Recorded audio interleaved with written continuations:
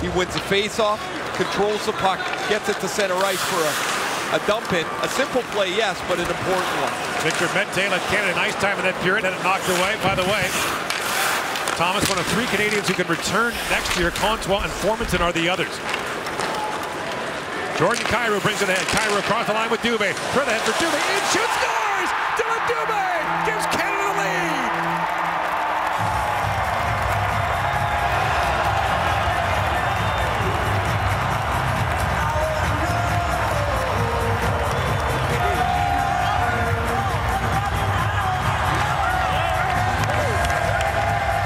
What a play on 3 layers here.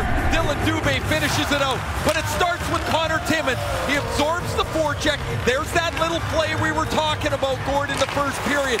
They have to make a direct pass. They do.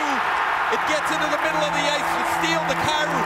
Look at Kyrou pull up for just a moment. As he pulls up, that allows Dube to come from behind him, beat the Swedish back checker, and Dube finishes up top. Canada's got the 1-0 lead. It's the first time in the tournament that the Swedes have trailed in a game. Dube with his 3rd goal. And for Kyrou, that's his 10th point of the tournament. Kyrou was leading the OHL in scoring when he left for the Canadian camp. He's now fallen to 3rd, but playing a starring role here at the World Junior Hockey Championship. Batherson